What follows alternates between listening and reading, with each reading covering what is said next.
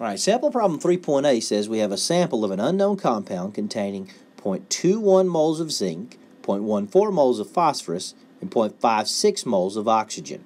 What is its empirical formula?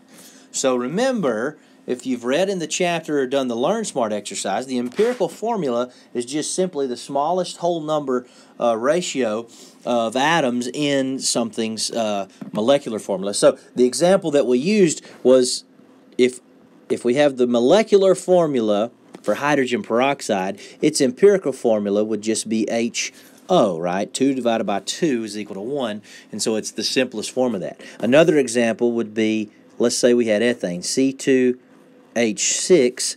That would be its molecular formula. The empirical formula would be CH3, right? Because they have a common denominator of 2. And so that would be, this empirical formula would be the lowest whole number of the atoms that make up the formula. So we're going to figure out now, using some data, how to figure out an empirical formula here in sample problem 3.8. So I'm first going to write a formula up here, and I'm going to use decimal numbers as my subscripts, which we're really not supposed to do in a formula, but this is how you work an empirical formula. So I know I've got 0.21 moles of zinc, and I know I've got 0.14 moles of phosphorus, and I know I've got 0.56 moles of oxygen.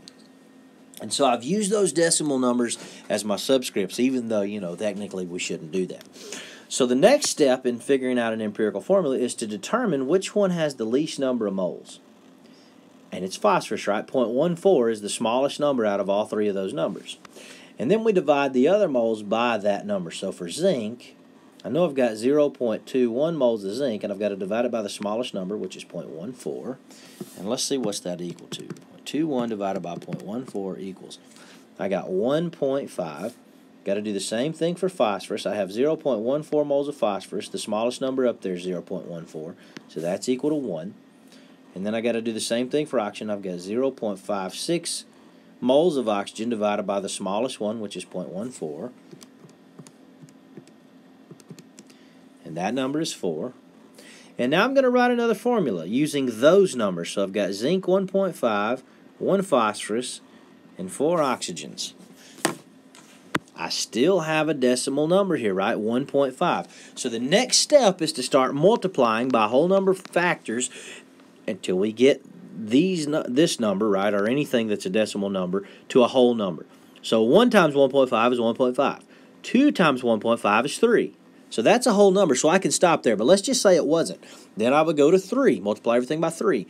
And if that wasn't, I'd go to 4, 5, 6, so on and so forth. But since it was 2, I just now have to multiply everything by 2. So that means I've got 3 zincs. 2 times 1 for the phosphorus is 2. 2 times 4 for the oxygen is 8. So the empirical formula for this guy is zinc 3, phosphorus 2, O, and oxygen 8.